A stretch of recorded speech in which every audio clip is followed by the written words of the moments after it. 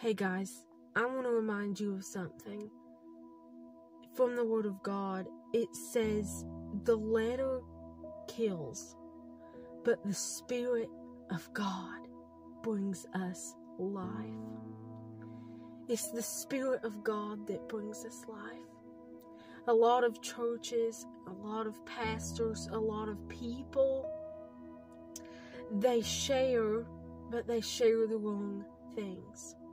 They share to try and help somebody, and they really are genuinely trying to help or uplift, but they do it many times without the Spirit. They use the law, the letter, and they use the tactics of condemnation, and sometimes they don't even realize it. But I just want to remind somebody today that it isn't the law that saves us. It isn't the law that we keep that keeps us in right standing with God. The fact is, once you've received Jesus Christ as your personal Lord and Savior, after you've received Him and received Him as your ultimate sacrifice, then what happened was the divine exchange. He literally took off His robe of righteousness at the cross, and He placed it on your shoulders so that you could become the righteousness of God in Christ, and that He could take all of your sin, your robe of sin, the sinful nature, and place it on His own self. He became sin who knew no sin, that we might become the righteousness of God in Christ. This is the gospel, that Christ bore our sins on the tree, every one of them. And all the wrath of God and all the judgment of God fell upon Jesus. He exhausted the wrath of God for you and for me. This is the divine exchange.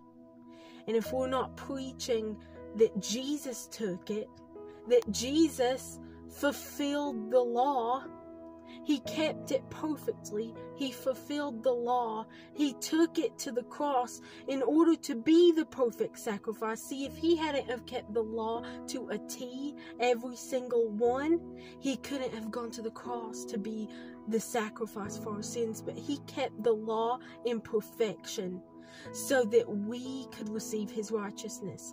And what a lot of people don't understand is then, see, Paul talks about how it has vanished away.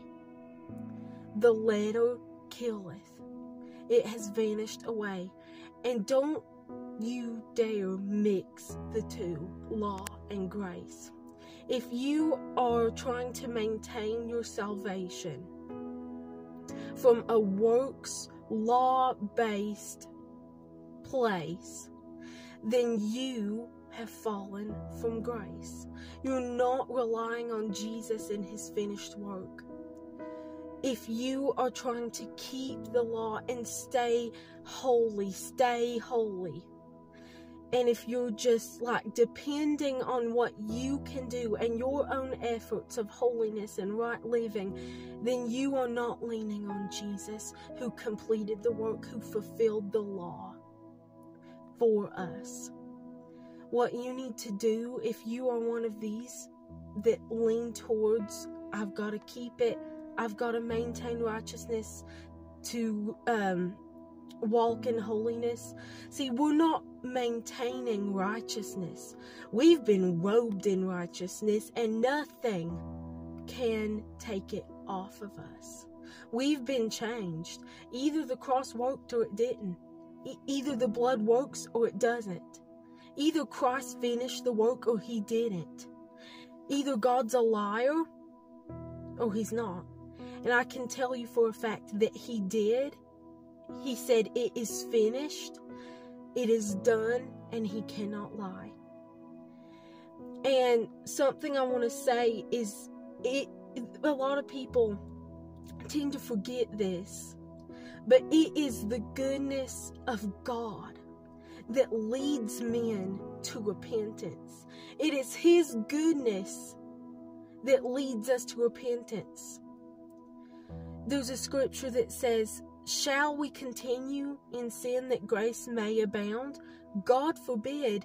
Nobody sees this verse or quotes it. How shall we, who are dead to sin, live any longer therein? We have been freed from the law of sin and death. The law of sin and death. Sin doesn't have dominion over us anymore. And until you realize that you have been set free, and until you realize that you've been made the righteousness of God in Christ, and until you surrender yourself to the Lord and say, okay, I'm not going to try to maintain righteousness anymore, because you are my righteousness. I am not good enough in and of myself. Lord, I turn it over to you. I thank you. You're covering me in your blood right now. And his fountain of forgiving blood, the sacrifice, it never stops flowing. And we don't have to try and get under it. You're under it. You're covered. You're eternally secure. The Bible says once and for all. He went to the cross once and for all and cried, "It is finished." The work is finished. We must receive it by faith. It's grace through faith, not of ourselves, but it is a gift of God. So stop with the works-based salvation. There is no such thing. It is Christ-based, finished work-based salvation that will redeem you. And so I invite you, if you don't know Jesus, it's so simple. It's so simple. It's as simple. I have seen people receive Jesus by only saying, "Lord, I believe. I believe. I believe." Believe. And declare Him as your Lord and Savior. And He is faithful and He is just to forgive you of your sins. And then you can walk in righteousness, and you can walk in healing, and you can walk in love, and you can walk in a continual forgiveness without the requirement of asking for it. That's another thing. A lot of people try to maintain their salvation by asking for forgiveness of sins daily and continually. That's not scriptural. You are forgiven. Period. Don't confess your sins. Confess Jesus Christ. Confess righteousness. Thank you, Jesus. You are enough. I am the righteousness of God in Christ. And Lord, I thank you that I am forgiven because your blood worked and the cross was a success. Grace, y'all, is the very power of God to sin no more and to walk in freedom. Whom the Son sets free is free indeed. And the law of the Spirit of life in Christ Jesus has made you free from the law of sin and death. Praise God for His grace. Praise God for His grace. He is so good. And so I just encourage you today, look towards His goodness. Look towards His righteousness. Take your eyes off of failures. Take your eyes off of sin and look to Jesus. Look to the cross. He finished the work. The cross was a success. And once you become a believer and a follower of Jesus Christ, that veil has been torn. And you can come boldly to the throne of grace. Not confessing your sins, but confessing who you are in Christ. Amen.